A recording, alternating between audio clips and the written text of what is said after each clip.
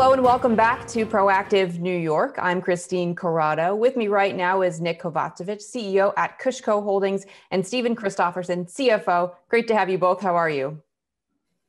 Doing well. Thanks for having us. Doing well, thanks. Today we are talking about the agreement that you formed with United Pacific. Stephen, I'm going to start off this question with you. You formed this agreement to help distribute your CBD products. Can you maybe describe who they are and what kind of reach you hope to gain with this partnership? Sure. So United Pacific, it's actually a subsidiary of United Oil. They have about 350 convenience stores throughout the West Coast.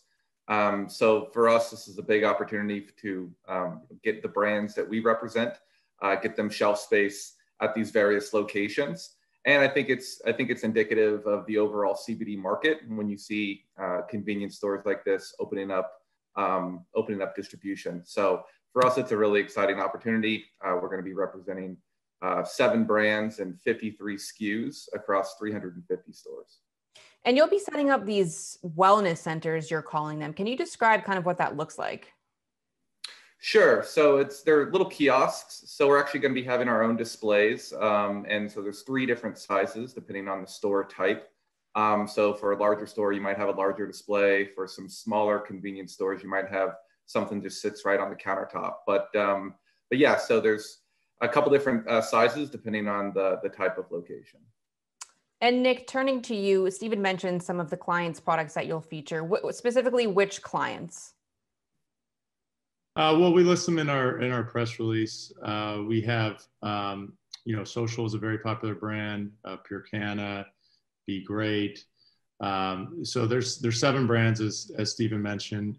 These are well-known brands. We work with them to help with placements like this. This is a phenomenal success for all the parties involved. Reason being, it's been tough for CBD this last year and a half.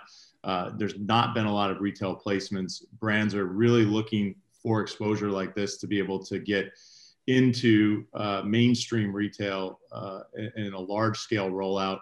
And with COVID, that was really delayed even further as folks were more interested in bringing in hand sanitizers and toilet papers than they were in CBD products. And we're thrilled to, despite this climate, be able to land such a large placement for these brands. And we're proud that they're going to be showcased at 350 plus stores here in the very near future.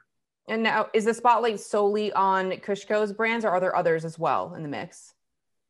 There are 2 legacy brands that were grandfathered in, but the vast majority of the shelf will be represented by brands that KushCo is in contract with. So this is a huge deal for you. What kind of exposure are you hoping to get with this partnership? And can you maybe translate this into revenue dollars?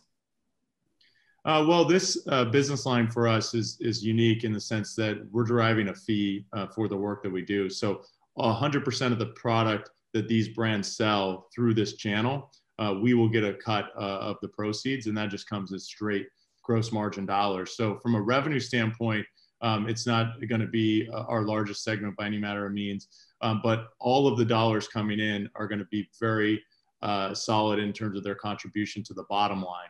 So this will be a profitable division for us. We do expect these revenues to grow as we see more velocity throughput at the point of sale retail level.